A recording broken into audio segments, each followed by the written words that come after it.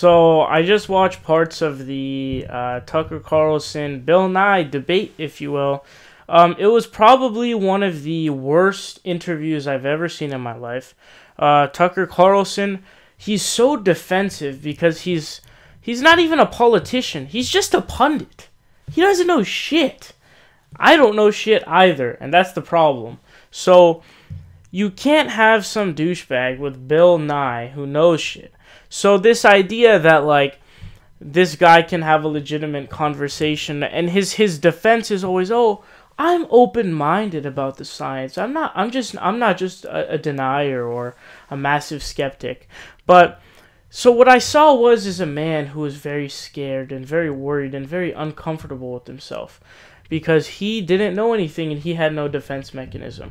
So what he did is he continuously interrupted Bill Nye. This is a common Bill O'Reilly debate tactic. It's a common Ben Shapiro debate tactic. It's a common Steven Crowder debate topic. All these conservative Republicans have this specific debate tactic, and they go, if they don't have a defense mechanism, they don't know what to respond with, they scream and yell, which is what he does in here, so that meets one requirement. They interrupt everything. That's what happened here. And then they also get emotional responses. That also happened here. So what his only defense comment was that he was basically being a pussy, claiming that he just kept saying, oh, I have honest questions, I'm open-minded and all this. Dog, if you were open-minded, you would have looked at the actual evidence. So the main thing that I can point to here is that what people don't seem to understand about climate change, and this is a common little thing that Republicans like to say, is a little string. They go, oh, it's snowing, so there's no climate change. You dip. That's not how it works.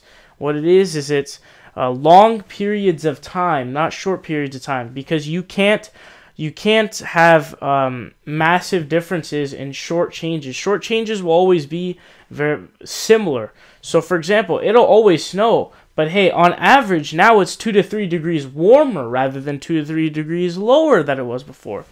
And so there are two main, and here's the thing, okay, climate change, what it does is it means that because of human activity, meaning massive carbon dioxide emission from things like cars and all these different things, right? It goes into the atmosphere, and I guess it can't get the fuck out. So what results from that is a higher temperature. So you're like, okay, why does it matter?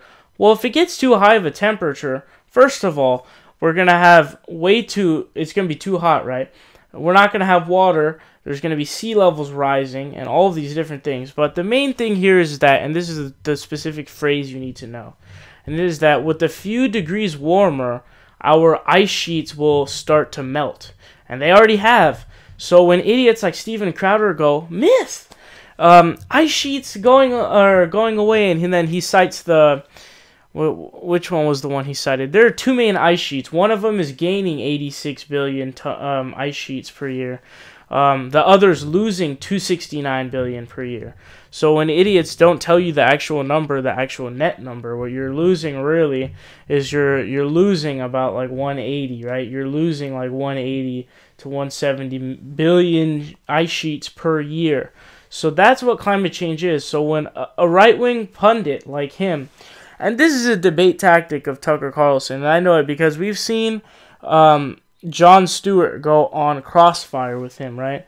And what Tucker Carlson's debate tactics are is when he has no defense mechanism, he has no fucking clue what he's talking about, and Bill Nye says, hey, these people can't have ski resorts in Europe because of climate change. And he goes, oh, you don't know that? What are you talking about, dude? He just told you a fact. So when this dumbass is just doing that because he has no defense mechanism, you know that he's a loser, and he's being dishonest and disingenuous. So Tucker Carlson, you can't have a pundit debate a scientist on actual climate change issues. So go ahead and look at Potholer 54's videos. The dude's really good at explaining it to dumb people, and you'll be able to figure stuff out from there. But Tucker Carlson has been exposed as a fucking idiot, and Bill Nye is dealing with these dumb fucks at Fox News all the time. And these idiots always claim, oh, you're bullying us with your facts that we're trying to deny for our personal agenda because the Koch brothers have fucking thrown billions of dollars into our pockets.